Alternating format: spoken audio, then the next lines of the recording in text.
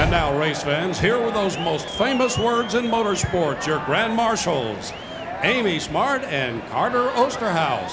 Gentlemen, and one fine lady, start your engine! Get fired up when ready. You got me there? I got you.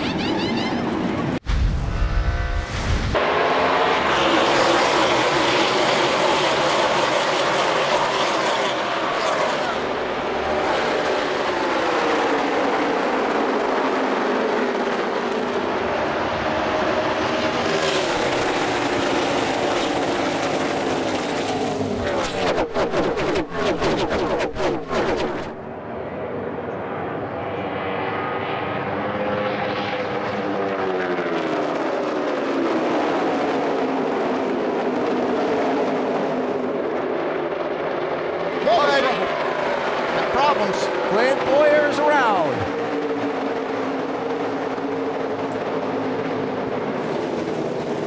Shells out, man. Just hit the brakes. Jab the brakes, jab the brakes, jab the brakes. All right, get it rolling. He did. You're right there. Bring it to us next time.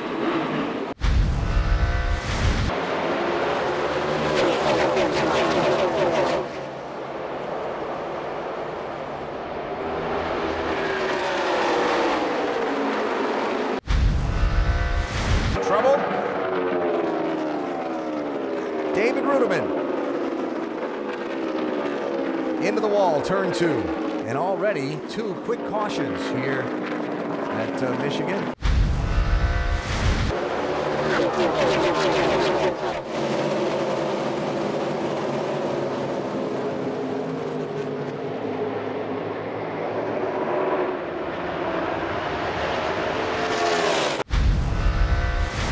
Austin Dillon in the 14 and J.J. Yaley in the 36. Caution out again. Like Dillon's been up against the wall. They're going to put 4 tires on this time. They did not on their initial stop. And the reason that they stopped the first time and he was back in all this traffic was because the car was a bit loose at the start, but it put him into a fuel window. They were calculating, and after they stopped for that top off, they could have gone and made it on 4 more stops, which they can obviously still do from here. And then Austin was trying to speed down the pit lane to beat the pace car. That's a no-no. He's being so admonished by NASCAR race control, and we'll go to the end of the line.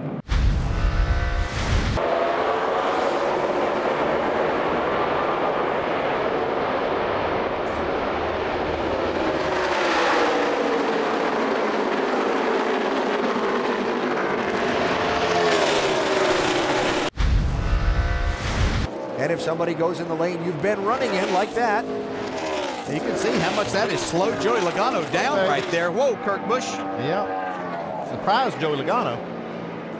98 is Johnny Sauter this week. Here comes Junior. How about a 3-way race for the lead? You know, at those speeds, you can't just stop and turn the car down and change direction so quickly. You saw what it cost Joey Logano there. 2 wins at this track, and look who is once again out front at Michigan. It's Dale Earnhardt Jr. But an interesting day so far. As you can see, Jimmy Johnson has come down pit road. Jamie Little, what's going on? Well, you see him on pit road. Rick Hendrick just walked by me and just shook his head, not exactly sure what's going on. I'm going to talk to Chad Knaus, you guys, and I'll let you know what Jimmy's saying. Can't hear anything on the radio at this point. And you can hear Jimmy is not coming up to speed, so apparently he's just going around the racetrack, perhaps to go back behind the wall to the garage. And we'll follow up. Remember, talked about engines being under high strain here at these high speeds. Oh no, I think we're blowing up, boys. All right, baby, if you think you are, get down below the line. I got about 10 back. And now behind the wall, and the Michigan jinx for Jimmy Johnson continues. Yeah, for Jimmy Johnson and these Hendrick engines here. Blew up 4 times in the last 2 races here. Ricky Stenhouse, and there's the damage. Running 10th and into the wall in turn 2. Yeah, a rough season so far for him. Yeah, I have to wonder, though, if that wasn't a situation that maybe the right front went down there. And saw that some here in June.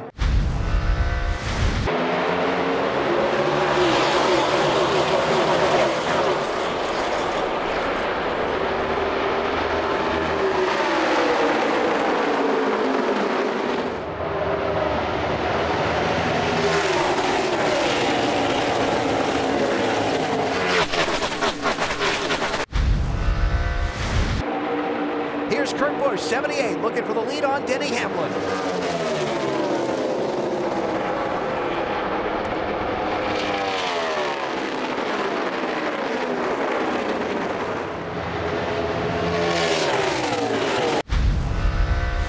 I think Kyle is having fun. I know this might not be very funny, but it is kind of funny. The gift cards have the 5 cars surrounded. We captured that a few minutes ago, I believe. Kyle was behind Casey Kane, who had both Denny Hamlin and Matt Kenseth just in front of him. Of course, referencing back to Casey's Twitter rant after Watkins Glen when he was involved in that crash with Kane, where he said he was going over to the Joe Gibbs Racing shops to talk to anybody that would come out the door. Trouble in turn 2 has just brought the caution flag out again. It is Dale Earnhardt Jr. running 7th at the time. I'll look at it real quick. I think we can put a tire on it. You can get a good look at it. We can at least get another lap. Just a little bit too snug. Right side tires only. Up 1 round of the track bar, Doc. Brad Keselowski said freer this run, just like the last run. 2 right side tires for the 2 car. Joey Logano, a little 3 and 3, a little tight, 1 and 2 right side only. As they scream off of pit road, Dale Earnhardt Jr. said still they're going to push the 88 back to the garage area. It's going to be close between the 2 car right here and the 16. They about touched. 22 first. Yep. Boy, look at the 2 RCR cars. Wow. Looks like Harvick by just an inch or so. By a splitter. Wow, did he actually hit him there? That was pretty close. I believe Biffle might have a little damage on the left front. Yeah. It's Jeff Burton, whose team went for 4 tires. Burton from 3rd back to 16th. We were just talking about when you do that, you're going to have to be patient, and I'm sure Jeff Burton will be again, knowing he'll get 2 tires on that last pit stop they'll make. Whoa, look out. Boy, there was some give and take there. Oh, back Kenseth. They're not done. Bobby Labonte off turn 4. Caution's out. Right, caution's out here. He's got a right front down. Running in 27th place, and the last car on the lead lap at the moment. And Labonte went around off turn number 4, and we see the 7th yellow flag of this race.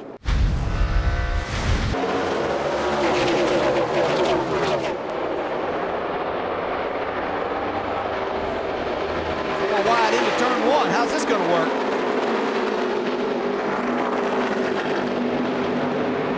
Not too bad for Matt Kenseth. Wow, he got loose. I thought it was going to work for him. Trouble, turn 2. Kyle Busch. Whoa! God, I can't believe all this. Wow!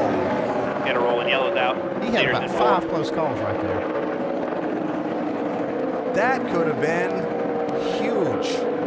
I'm sure that maybe if we see that at a different angle, it's farther away, but it sure looked like those cars were missing by inches. It's scary.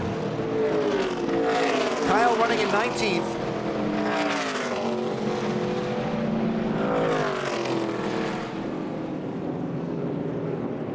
And turn 2, the trouble spot for the majority of the incidents in this race. Strikes again. He's got some pretty good damage on the back of that one. Mark Martin to the inside of Keselowski, Doc. 39 to go. 4 wide. Will they make it through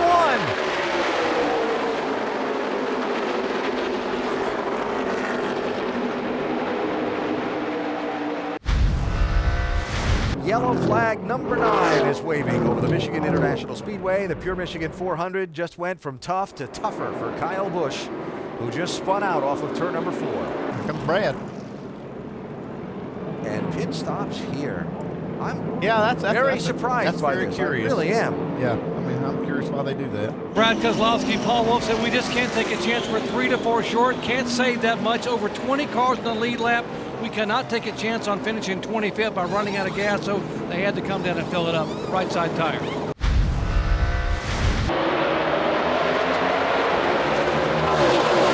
Mark Martin, the race leader. Kevin Harvick was inside. Joey Logano, 3 wide to the bottom of turn 1.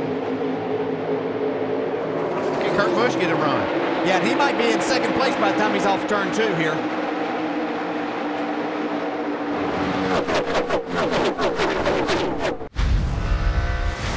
new track record in qualifying. Run out here if we don't get a caution, but gotta go for it here. Roger. These will be lead. That's right, looking good right now, Mark. Yeah, that's the way to run out. Yeah. Never did like run there, did There it goes. Yep. That's too bad. Out of fuel, coming to 3 to go. 10-4, get the can. New leader, Joey Logano. Now the question is going to be if they have enough fuel. And coming to the white flag. One more lap for Logano and Harvick. Does Logano have enough fuel? Roger Penske, headquartered in Detroit, not far down the road. Always a huge, important race for the captain. He used to own this racetrack. For Joey Logano, a win that could make all the difference between getting into the championship and having a chance or not. Half a lap to go. Well, I tell you what, as a driver, he's done a terrific job here today of saving enough fuel and having the fastest car here this weekend. He started first, he's going to finish first. It wasn't that simple in between, but Joey Logano takes the checkered flag of Michigan.